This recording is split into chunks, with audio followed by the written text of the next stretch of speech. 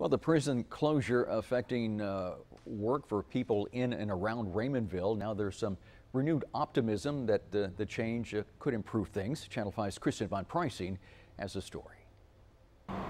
Located down the road from the vacant prison in Willacy County, it's one of those hole-in-the-wall restaurants. Everybody has to eat.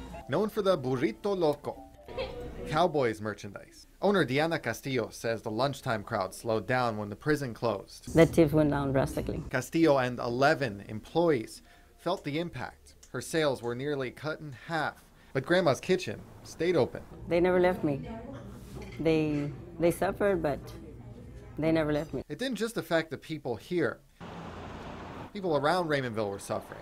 Castillo's grandson. Then he got laid off, so he was out of a job for a while, for months. He had to find work in another valley city. There are signs of hope, the news of the prison. Yes, I'm excited. And then we're going to have the windmills coming also. It may bring more customers in for lunch. After all, everybody has to eat. In Raymondville, Kristen Von Pricing, Channel 5 News at 6.